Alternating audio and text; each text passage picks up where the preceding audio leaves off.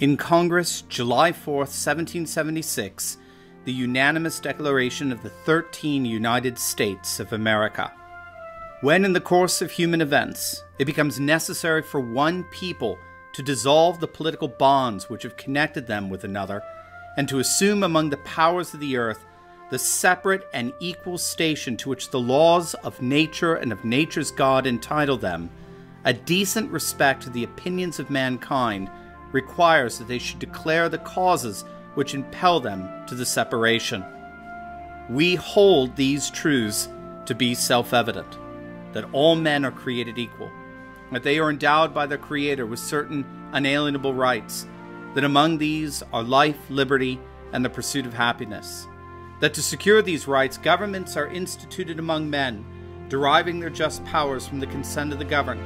that whenever any form of government becomes destructive to these ends, it is the right of the people to alter or to abolish it, and to institute new government, laying its foundation on such principles and organizing its powers in such form as to them shall seem most likely to affect their safety and happiness. Prudence, indeed, will dictate that governments long established should not be changed for light and transient causes, and accordingly all experience has shown that mankind are more disposed to suffer while evils are sufferable than to right themselves by abolishing the forms to which they are accustomed. But when a long train of abuses and usurpations, pursuing invariably the same object, evinces a design to reduce them under absolute despotism, it is their right, it is their duty to throw off such government and to provide new guards for their future security. Such has been the patient sufferance of these colonies, and such is now the necessity which constrains them to alter their former systems of government. The history of the present King of Great Britain is a history of repeated injuries and usurpations, all having in direct object the establishment of an absolute tyranny over these states. To prove this, let facts be submitted to a candid world. He has refused his assent to laws, the most wholesome and necessary for the public good. He has forbidden his governors to pass laws of immediate and pressing importance unless suspended in their operation till his assent should be obtained. And when so suspended, he has utterly neglected to attend to them.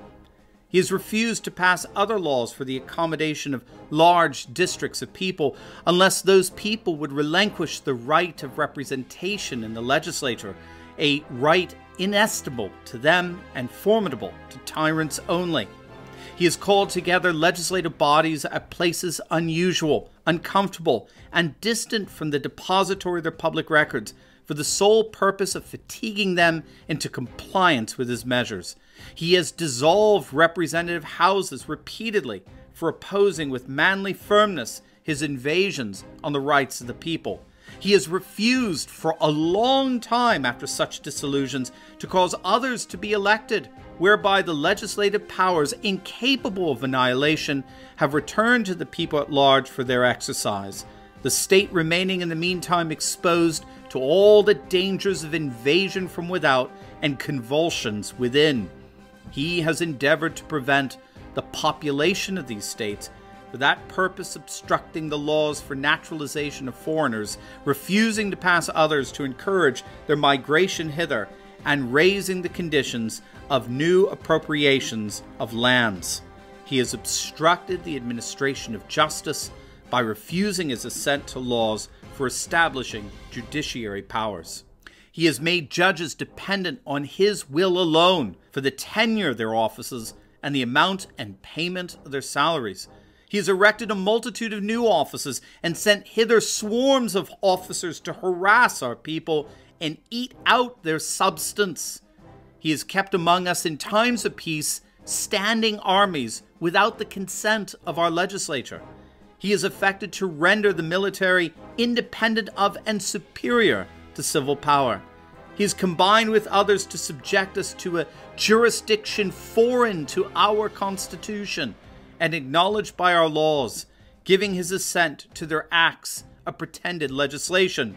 for quartering large bodies of armed troops among us, for protecting them by mock trial from punishment for any murders which they should commit on the inhabitants of these states, for cutting off our trade with all parts of the world, for imposing taxes on us without our consent, for depriving us in many cases of the benefits of trial by jury, for transporting us beyond seas to be tried for pretended offenses, for abolishing the free system of English laws in a neighboring province, establishing therein an arbitrary government and enlarging its boundaries so as to render at once an example and fit instrument for introducing the same absolute rule in these colonies,